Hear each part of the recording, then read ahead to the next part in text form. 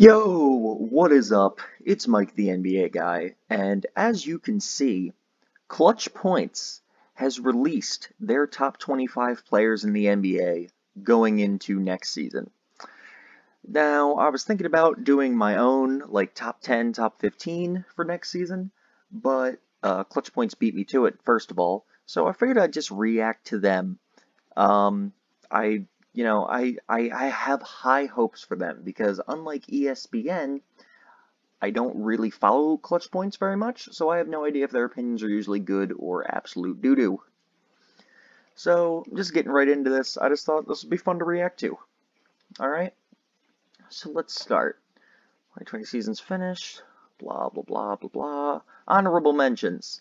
Bam Adebayo, Pascal Siakam, Paul George, Kemba Walker, Russell Westbrook.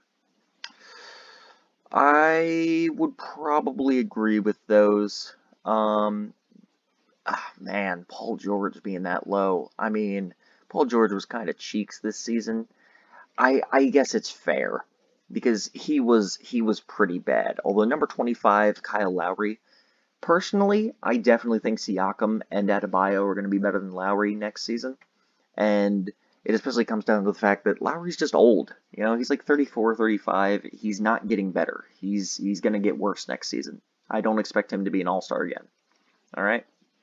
So, nothing atrocious, especially after how Siakam played in the playoffs, but I do think Siakam and Bam will be better than Lowry. Bradley Beal, biggest all-star game snub last year. No question about that. Chris Paul, down at 23 kind of surprised me. And Karl Anthony Towns down at 22 kind of surprises me a lot too. Even though he was shit this season, I feel like this is a little too low for both these guys. Although Chris Paul is freaking old. Chris Paul's like 35, 36. I really do think this was his last season as even a borderline superstar player. Like, this was definitely... He should be in the top 25. I might have him a little higher. I have to see who's ahead of him. But, man, this is... I don't know, it feels wrong to have either of these guys this low. Karl Anthony Towns is weird because he's so freaking talented, but he just doesn't get his team to wins. He just doesn't. Devin Booker, 21.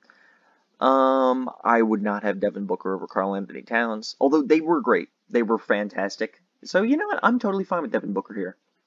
Trae Young, no issues with that either. Round number 20. That might be a tiny bit too high just because of how atrocious his defense is. Because he was, like, statistically, like, the second worst defender in the league last season. That's pretty terrible. The fuck? Swept out of the playoffs. Not at fault for any of the losses. He was sensational. 30 points, 12 rebounds, a block on 46% from the field. Yeah, he was amazing. Why the fuck is he at number 19?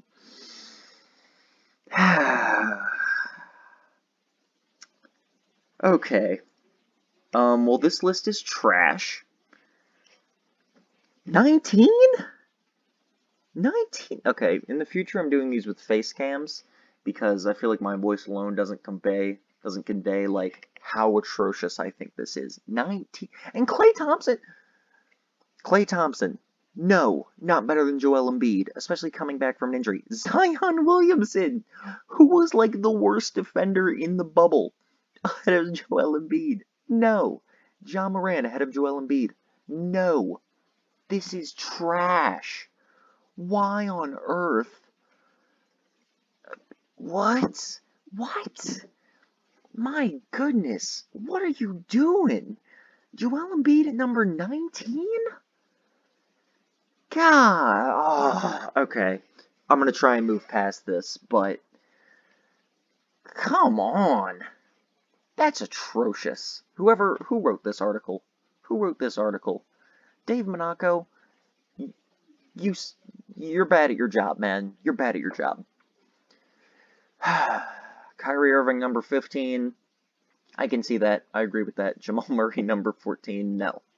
Jamal Murray was absolutely amazing in the playoffs. I would, yeah, have him in the top 25. But, over Kyrie Irving, over Joel Embiid, over even, like, I'm hesitant to even put him over Devin Booker or Chris Paul or Karl Anthony Towns. Like, I think he should be much closer to the bottom here. Amazing playoffs, but look, I got to see him in the regular season first. Jamal Murray could be this good, and if you're a Denver fan, you're totally within your right to think that he's really this good, but I don't know. He was great in the playoffs last year, too, and then he kind of dropped off. Now, he wasn't nearly as great as he was this season, but the point still stands. He's not like, I just can't see him performing at this absurd level. Although, realistically, this absurd level is better than the 14th best player in the NBA. That's easily top 10. But still, I don't think he's going to be quite top 15 yet. I think, like, bordering around number 20 is probably closer to where I would put Jamal Murray. He was amazing, though.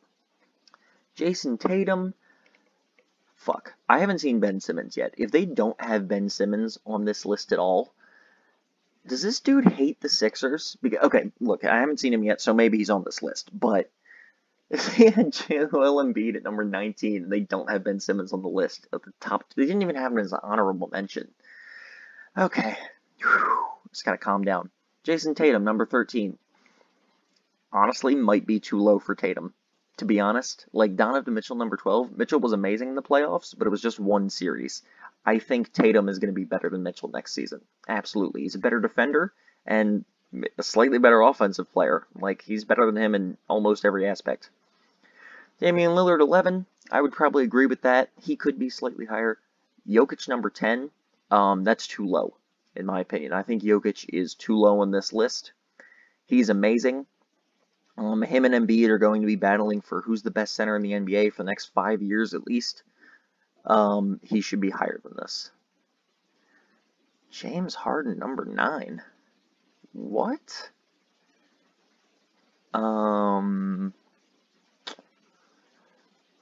That's too low. Best offensive player by pure metrics ever, which I definitely wouldn't agree with, but so low on this list because we've seen it year after year isn't conducive for playoff success. So that's a fair point, actually. Props to Clutch Sports for having a little bit of logic here. However, I think a lot of the blame has been on Mike D'Antoni and the fact that he has coached James Harden the same way for the last several seasons. And his coaching method does not work in the playoffs. That's why I did not want the Sixers to hire him and why I'm very happy the Sixers did not hire him. He does not coach teams well in the playoffs. He doesn't make adjustments, and his offense is too simple. He relies far too much on singular ball-dominant guards, and he doesn't focus enough on like off-ball movement and stuff for that player. So I think if the Rockets get a good coach this season, we could debatably see the best season efficiency-wise of James Harden's career. And I expect him to perform better in the playoffs when he's not using like a 40% usage rate. Alright, I think if he's used off ball a little more, get some catch and shoots, that could be fantastic for his game. Alright, so I understand why they have him this low. I would disagree with that. Next one, also disagree with. Steph Curry at number 8. I expect him to be better than this. People are underrating this dude, especially Jimmy Butler over Steph Curry. Come on. Product of recency bias? Yes, 100% this is a product of recency bias. Okay, Jimmy Butler is like around number 10 on this list. Maybe a tiny bit lower, in my opinion, for next season because he is getting older. Jimmy Butler is not better than Steph Curry or James Harden, and he won't be next season. Absolutely will not be. 7 players in the NBA I'd rather have my team come playoff time. That's kind of a fair argument, but I would still not agree with it. Okay? Giannis Antetokounmpo, they don't have Ben Simmons on this list, do they? They don't have Ben Simmons on this list. And they had 5 honorable mentions, so they don't think Ben Simmons is going to be a top 30 player in the NBA next season. Come on, man. You're telling me you're going to take Pascal Siakam, okay? Kyle Lowry, even like John Morant. You're taking these guys over Ben Simmons? What is wrong with you? This list is trash. Like, it's not that bad if I wasn't a Sixers fan, but it's trash. Giannis behind Anthony Davis. That's just dumb. Look, I think that Giannis is going to be, spoiler alert, I think Giannis is going to be the best player in the league next season. Okay, I think he's going to work on his jump shot this offseason, get it, keep improving in multiple areas. He's a guy who works very, very hard, and he wants that title. So I expect him to be the best player in the league next season.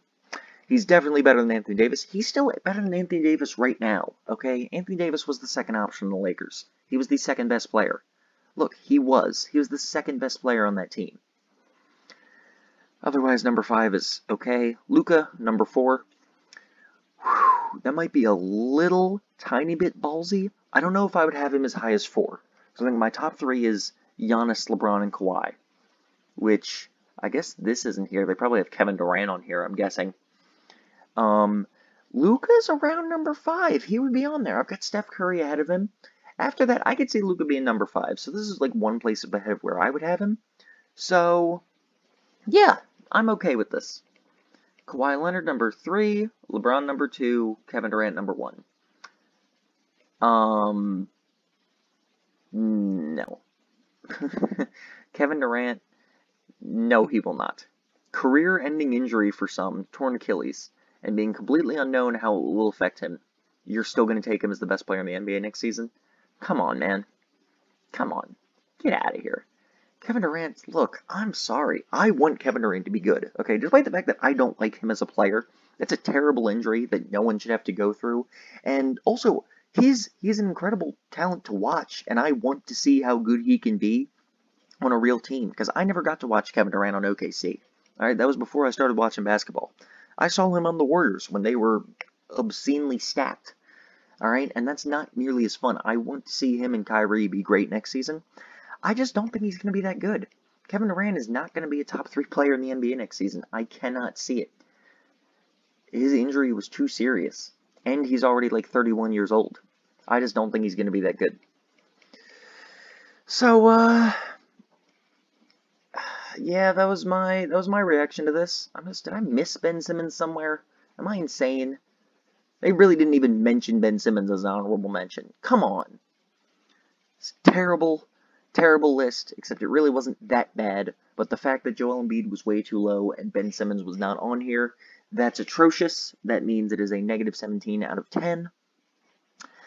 This list is bad, but it honestly could have been worse. So, yeah, that's my reaction. I hope you guys enjoyed this video. I'll probably do more of these in the future as more lists like this come out, and I will probably be making my own best players in the NBA next season video soon. So, thank you all for watching. And please like the video, please subscribe to my channel, and check out some of my other content. Thank you.